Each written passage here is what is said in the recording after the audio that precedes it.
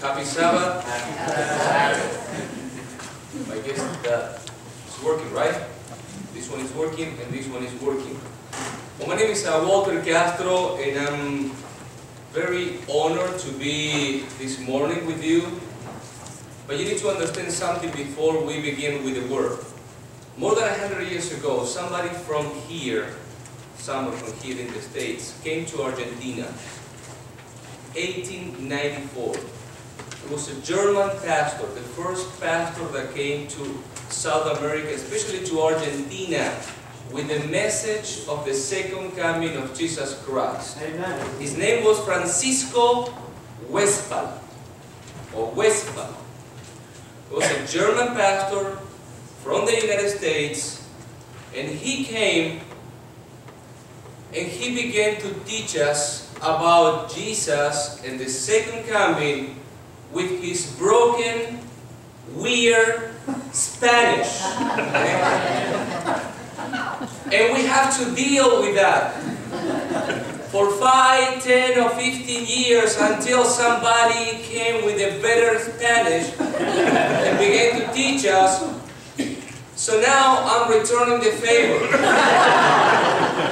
I'm coming to you from Argentina, more than 100 years later, with my broken English. And you know what? You're going to have to deal with that. Because I'm in control now for the next 30 minutes. That means welcome, alright? That means that my name is Walter Castro, and yet I'm from Argentina, and my job in Florida Conference is to be a church planting. Can you? Yeah, it's good, right? Yes. And my job here in Florida Conference is to go around, drive around up in north and south, east and west, and plant churches. And that's what we do with a group of church planters that we have in Florida Conference. I didn't grow up in this church. I was born in Argentina, and at the age of 12, somebody that was a Seventh-day Adventist, he came to my house and began to teach us about the Seventh-day Adventist message. And we became Adventists.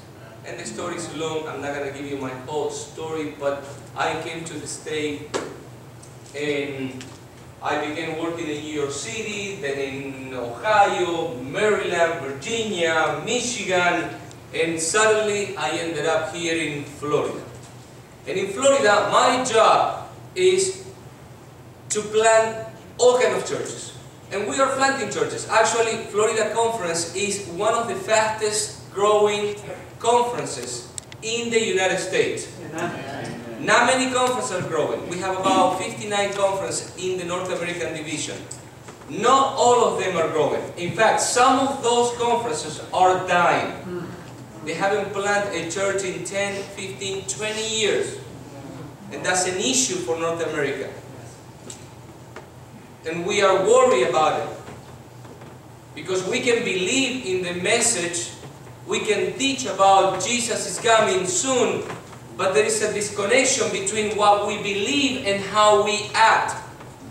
There is a disconnection between what we believe and the way that we do mission. And it seems like we have beautiful conferences, 59, and some of them are like, we're not growing, we're dying. And they ask all of these questions. Is God with us? Is God really blessing us? Because that's what the Bible says, and we read Acts. That God is the one that is bringing people to the church. Amen. So we wonder, if God is not bringing people to some of our churches, what is the reason? Because we're supposed to be the remnant church. But we are shutting down churches in some places. And that's sad. We are shutting down churches, and we don't want to shut down churches. We need to keep opening up churches. Amen. Because God is with us. So we made a decision with Florida Conference that we don't care if we are doing things perfectly right, we are going to keep planting churches. Amen. We are going to plant churches for people. In Florida is one of the most multicultural states that you can find. So we are planting English churches, we're planting Latino churches, we're planting Haitian churches, we are planting Filipino churches, Burmese churches, as long as they are human beings. Amen. Okay? Amen. As long as they're human beings, and I believe on what you're doing, I mean, smuggling, sunglasses, that's perfect. I did that. I've been there, okay? I'm doing it every year. I smuggle, dentists to Peru. I go to the Amazon. And we have to hire sometimes the stuff that we need because they don't want us to take some of the stuff, not because they don't want, because they grab the stuff and they sell it in some other places. So they don't care about their own people. They just steal the stuff from you and from other Americans and said, grab it, sell it. Where? Black market. You're gonna buy it. They make money by doing that. People, we have an amazing mission field here. Amen. And if Jesus is not here yet, because God is not done with His church and with His mission right here. That means that God is not done with you. So that's why we're planting churches. And in order to plant churches, we use volunteer lay pastors. We have about 90 volunteer lay pastors in Florida Conference. Our program is the largest church planting program in the whole North American division. In fact, they're asking us, how are you doing? How do you plant a new church every 4 to 5 weeks in Florida? Amen. A new church in 4 to 5 weeks. We are moving forward. We are reaching more than 65,000 members in Florida. Amen. Last year, we baptized 27 or more than 2,700 people. That means that we are growing. We truly believe in church growth, evangelism. And we don't know if we are doing everything right, but we truly believe that we need to do what God has called us to do. Amen. And it's to go after one more person. One more person. So that's why I admire this guy that came to Argentina more than 100 years ago. Without knowing the language. Without knowing the food. The people, the culture. And he immersed in the culture. And right now we have one of the most beautiful churches in South America with more than 150,000 Seventh-day Adventists in my country, and growing and growing and growing, and a beautiful university, and I cannot tell you the amount of blessing that we receive because of this guy that came without exactly knowing all the details, but at the end, he believed in the Word. God will add. Trust the Word. God will add. If we do the right thing, God will add to the church those who are going to be saved. And this is the question. Are we doing the right thing right here? That's the question, John.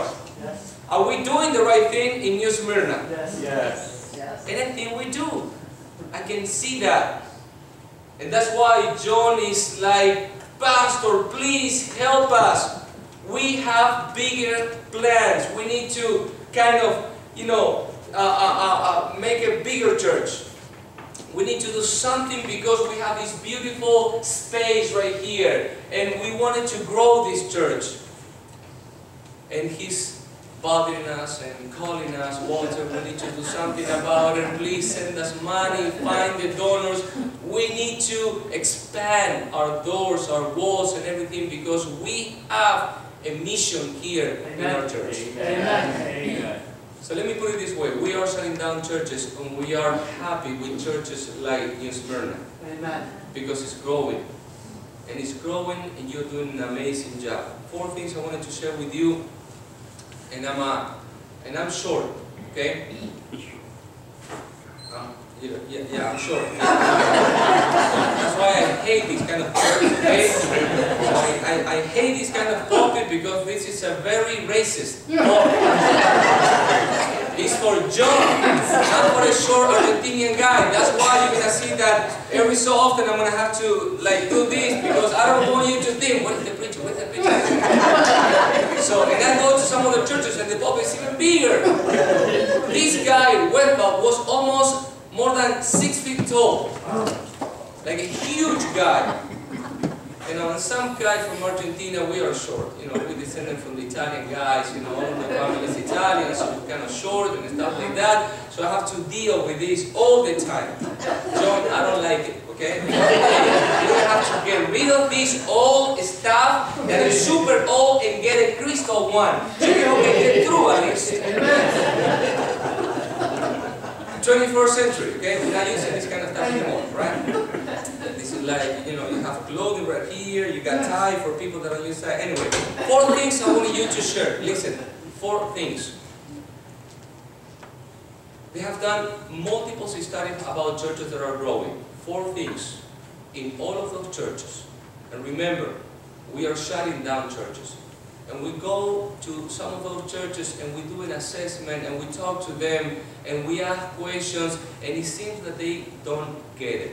4 things that are happening in churches that are growing. Number 1, outreach is priority. It's the number 1 thing in every single conversation that they have is outreach. That's the only reason we have this thing that we call church. Amen. That's why we have a board meeting. The number 1 topic in every single meeting is outreach, outreach, outreach, outreach, outreach. Are we winning somebody else? Is anybody else joining the church next month? Is anybody else believing in Jesus? That's the mission of the church. The longer a church exists, the more concerned the members become with themselves and self-preservation. When we go to some of these churches, they worry about, no, we worry about ourselves, and we worry about the lawn, and the tree, and the parking space, and that's important. There is no one single conversation about outreach.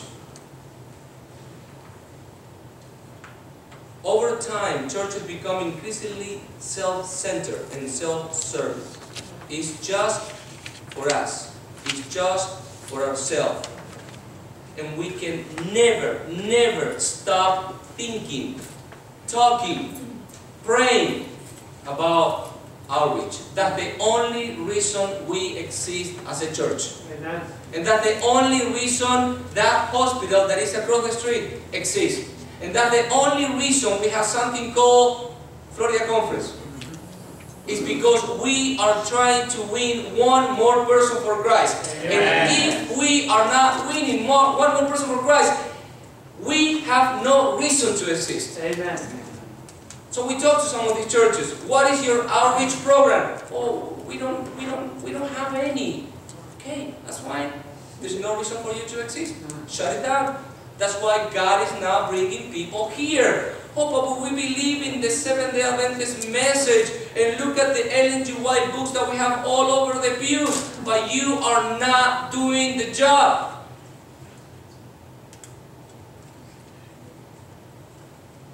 And we have to shut down churches because they lost. At some point, they lost the passion for the mission.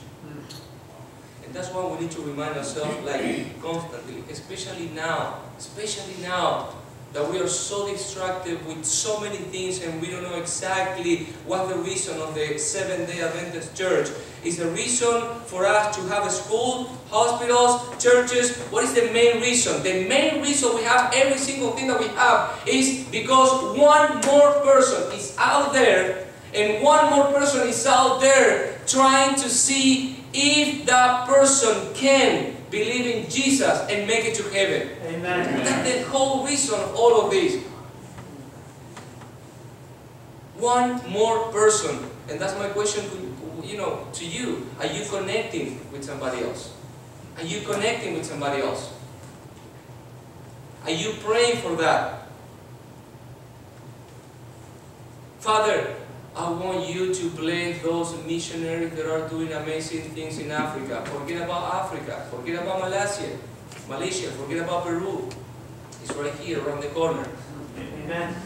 Amen. And we gotta keep doing what you're doing, because I'm doing it every year, twice a year. I spend my vacations going to Peru and the Amazon, and mosquitoes are beating me all over, but I gotta do it because over there nobody goes. Well, I will go, and I will spend my money, the little money that I have as a pastor. I will do something for that, group of people. Amen. So instead of changing the car and having the latest car that I can, 2017, oh my God, it's 2 years old. Oh my goodness, 75,000 miles. Oh my God, I need to change the car. Forget about the car. Do something with your money. God gave you the money so one more person also can believe in Jesus. Amen. Outreach is priority. When it's not priority in my life, it's not going to be priority in the church. Because the church is a group of people that come to this place. So when outreach is not priority in my house, it's not priority in my life, it's not priority in my family, when I don't talk about this with my kids, it's not going to be priority in the church. Because the church is a reflect of what's going on inside of your house and your family. And at the end is what is going on inside of your own personal life. Yeah. Amen. Amen. You might be a great Christian, self-centered, just for yourself. Oh, it's so beautiful to think about heaven. How beautiful it is. It's all about yourself and how you feel. And that is good. But at some point you gotta move beyond. Jesus said, Matthew 28, you know the word, right? Matthew 28:18.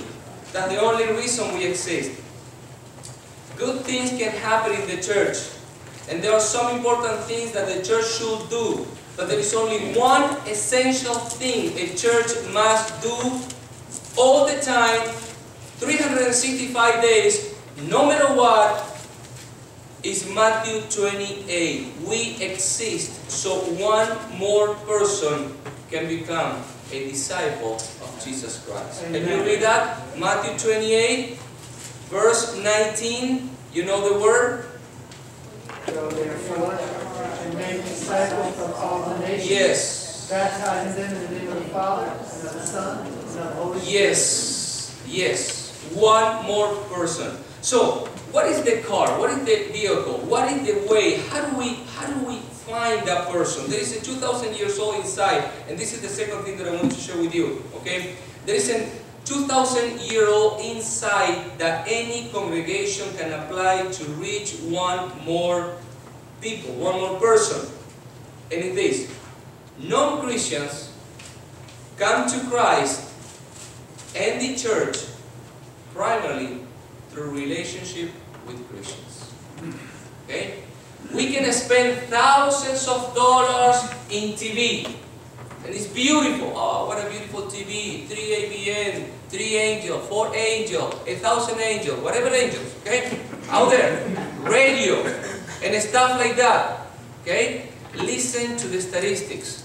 I can put thousands of dollars that others can talk to behind a camera and all of that. Listen to the statistics. It's about personal relationship. Personal relationship bring twice more people to Christ than all of the other things combined together. Radio, TV, internet, you name it. It's personal relationship. It's somebody that believes connecting with somebody that is not a believer yet. So here is the question. How many non-Christian friends do you have? And if you feel proud about, oh no, after 30 or 40 years in the church, all of my friends are Christians. That is a mistake. In fact, that is a sin. In fact, you're not doing the will of God if that is your case or my case. I still remember when I became a Seventh-day Adventist, I was sitting right here, like these kids right here. I was 12 years old, and I was sitting about to stand and go to the baptism pool, and the first elder, came to us, to all of us, and said, guys, stand. Said, turn around. So we turn around, and he said to us, look at the people. They are your new family. They are your friends. In fact, they're supposed to be the only friends that you need to have now. Because they're Christians. And all of your friends need to be Christians. So, as I was listening to this guy, something in my mind, told me, the first elder is a nice guy, but don't listen to the old dude. So I did it right. I didn't listen to the guy because I still have friends in Argentina. I grew up with those guys. I played soccer with those friends. And 47 years later, I still have friends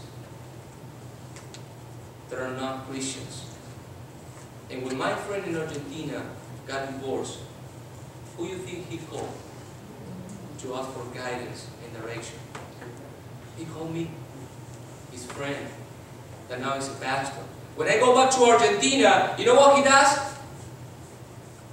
He called me every single day because he just wanted to talk and learn. And now through Skype and different other, phone apps, he said, Walter, please don't ever disconnect with me. You are my friend. You're like my brother. How in the world I can now, how in the world I can reject this friendship? Because he's not a Seventh-day Adventist. So we go out, we eat together, we have fun, we talk. And I know that one day, the Lord is going to open the door for him to say, you know, Walter,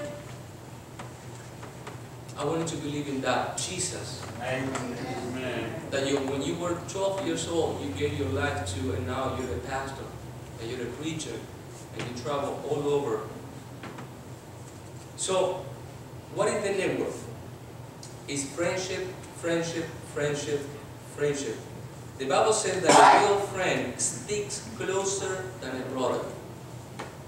Okay? Now, next weekend we have our training, volunteer pastor training event in Cancun. We're going to give away thousands of cars. And we call it the one card, 111, because we are going to begin a heavy, super heavy, aggressive, intentional prayer time and season of prayer for one person during 1 minute for 1 month.